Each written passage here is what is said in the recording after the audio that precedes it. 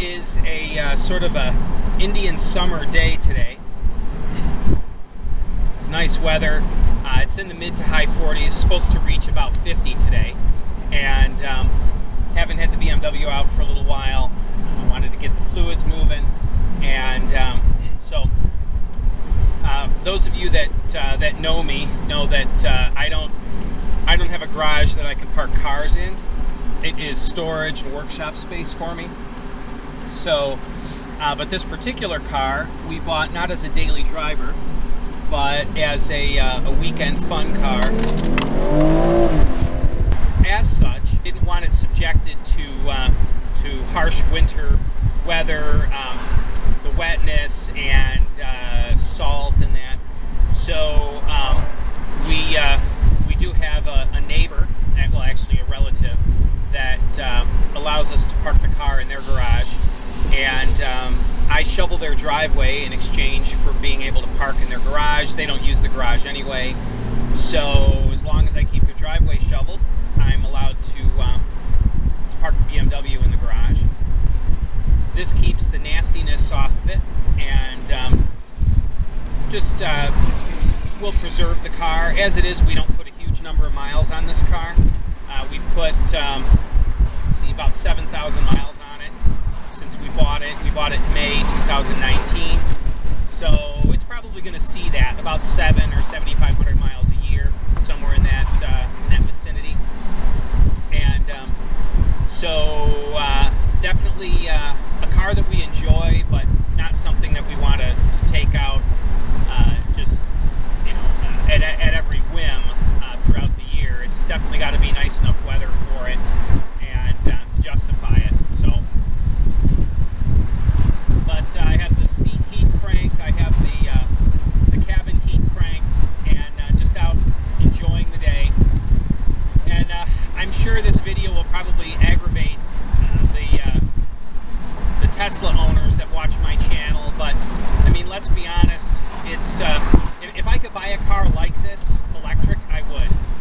And if I had the time and resources to convert a car like this to electric, I probably would, but I don't have I'd need indoor shop space to do it. I really don't have the time. I could probably afford to do it, but I really don't have the time for it. So it was always my wife's dream to have a BMW convertible. I've wanted a convertible for some time, and I'm not against BMW. I know that they have a bit of a reputation for reliability concerns. Although there's a bunch of information regarding that I really don't want to get into.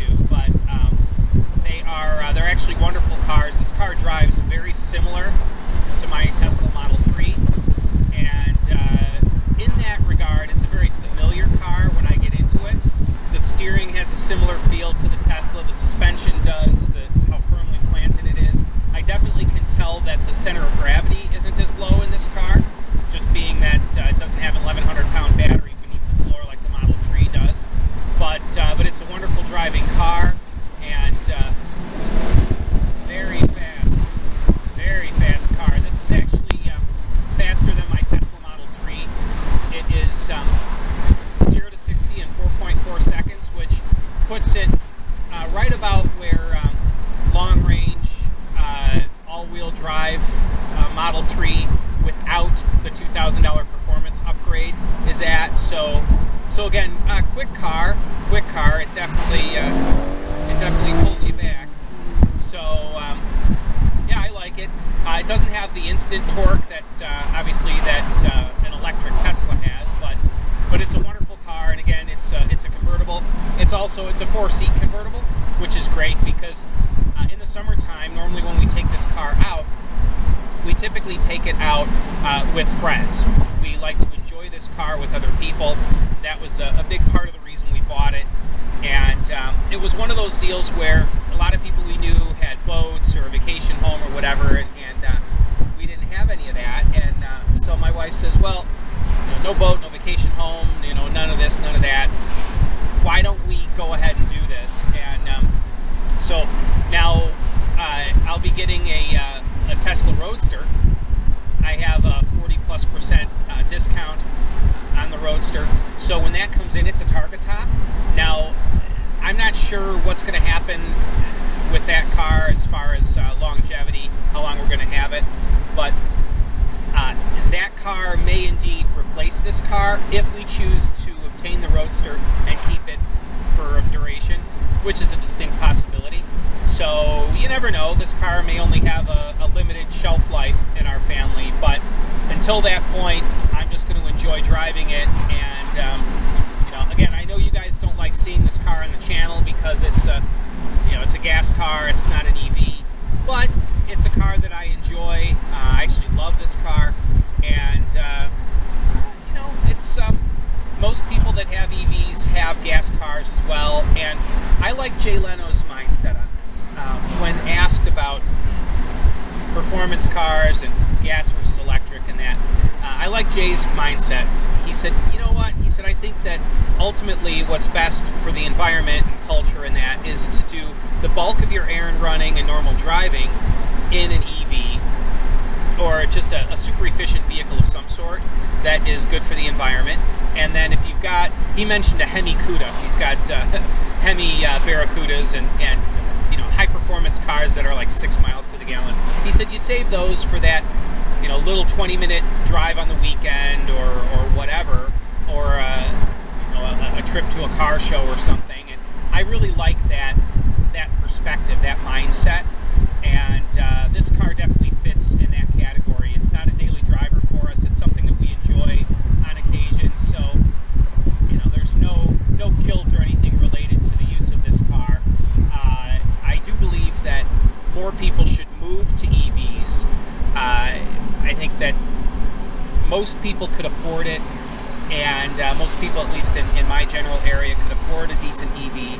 And I think it would be wise for them to choose an EV for their day-to-day driving. And again, if you have a performance car, Corvette, or you know, something like that, car like this, enjoy it on the weekends, and you know, don't feel bad about it. But also, in our area, what bothers me is to see high-performance cars and large, you know, Suburbans and Expeditions and that driving around with one person behind the wheel as their daily driver. And a lot of people sort of operate that way in their lives.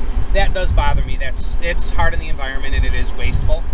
And I've heard people say, well, it's my money, I can do what I want. Well, kind of. I mean, with this car, it's my money, I can do what I want.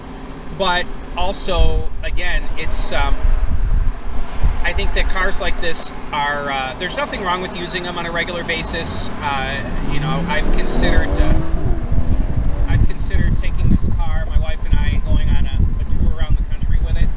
And there's nothing wrong with doing that, but again, I go back to, I think the bulk of miles should be put on EVs for day-to-day transportation, errand running and that, and then save less efficient cars like this for, you know, weekend drives. I think within the next few years, that'll even be a moot point, because we will have performance electric options that fit a niche like this car fits. And so this discussion may be completely moot within just a few years, but we're not there just yet. As this video comes to a close, just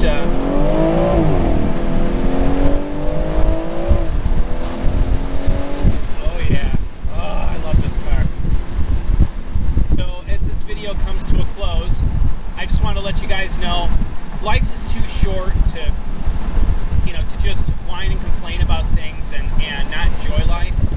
I say get out there and enjoy life. I mean,